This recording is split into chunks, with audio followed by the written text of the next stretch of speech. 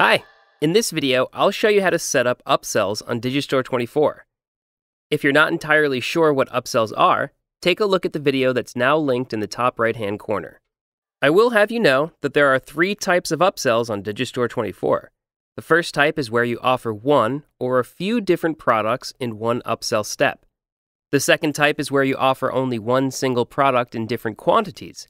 And the third type is where you offer just one product again, but with different payment plans.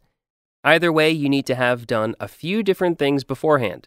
First of all, you need to have already created all your upsell products on Digistore24. You can find out how to do this in the video that's now displayed in the top right-hand corner. This also means that you must have already created the corresponding upsell pages, for example, the pages on which you offer your upsell. If you now also want to suggest different payment plans for one of your upsell products in one upsell step, you need to have created all these different payment plans as well. I've created a video about this for you, so just take a look at it if you need a quick refresher. Last but not least, a really good upsell should not lead back to the order form after a customer has decided to make a purchase.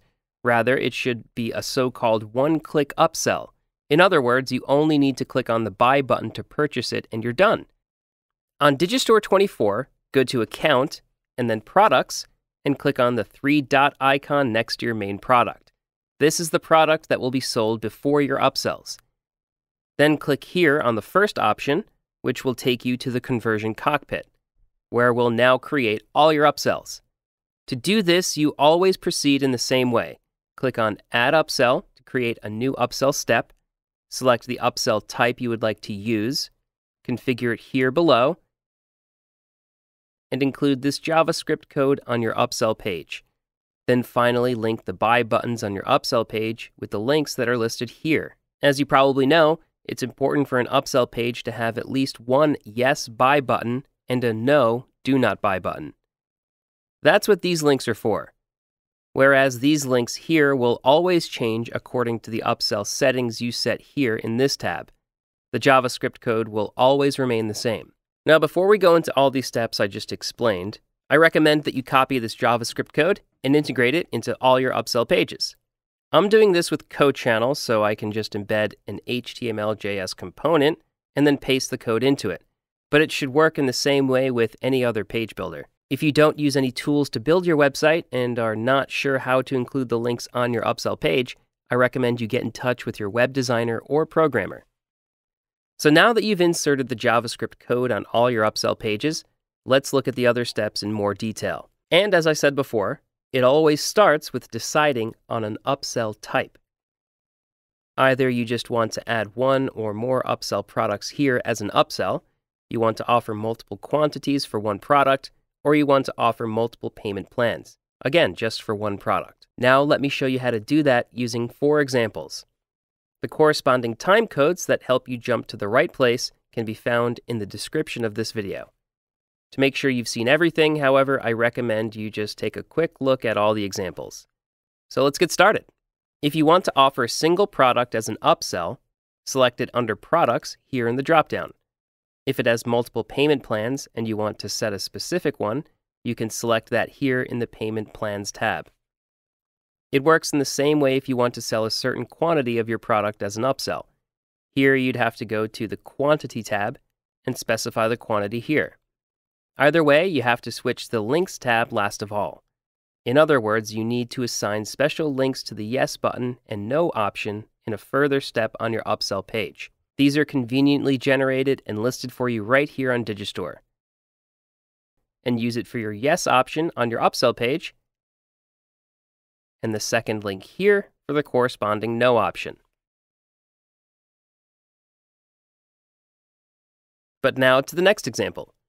If you want to offer different products in the upsell step, as in this example here, you have to add further products here in Digistore under Products via the button here below and select them again in the dropdown. Then you just need to include the links again on your upsell page under this tab here. In my case, I take the first buy link for this button here, the second buy link for this button, and finally the third buy link for this button.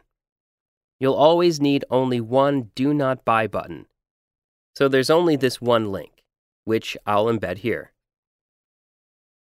And let's keep going. In this example, I want to make one and the same product available in 3 different quantities for my upsell step, namely a ticket to an event in Miami Beach. To do this, I need to switch to Quantity on Digistore, select this ticket product here, and add a total of 3 quantity options using this button. In my example, I want to offer the ticket once, twice, and 3 times. Once this is done, I just need to include the links as always. For the 1 ticket option, it's this link that I need to add to my upsell page. For the 2 ticket option, it's this link here that belongs to the buy button here in the middle. The only thing missing is the 3rd link. Finally, only the no thank you option is left. As always, I simply find the link for it at the bottom. Of course, this must also be embedded so that everything works seamlessly. In our final example, I want to sell another private yoga session. However, because it's quite expensive and I want to prevent the high price from scaring away customers, I also offer the session as part of an installment plan so that customers themselves can decide how they want to purchase it. So I switch to payment plans on Digistore, select my private yoga training product, and add a second payment plan using the button below here. For the first payment plan, I use installments. And for the second payment plan, I use a single payment. If I switch back to the Links tab, I can already see all the corresponding URLs. So I'm putting this link at this button here. And the second payment plan is so I copy the URL here as well. Now, as always, all that's left is the no thank you button. Now you've seen how to implement 4 different use cases here in the conversion cockpit. Once you've finished setting up your upsell step, you just need to click on Save, and then it'll be displayed here already. As you may know, you can create up to 5 upsell steps in total. The process is the same for each of these steps. At the desired point, so here if your upsell product has been bought or here if it wasn't, simply click on the Add button again and proceed as before. This is how you create your upsell flow. I recommend, though, that you now also specify to which page your customers will be redirected once they've gone through your upsell flow. This is possible under Settings at the top at this option here.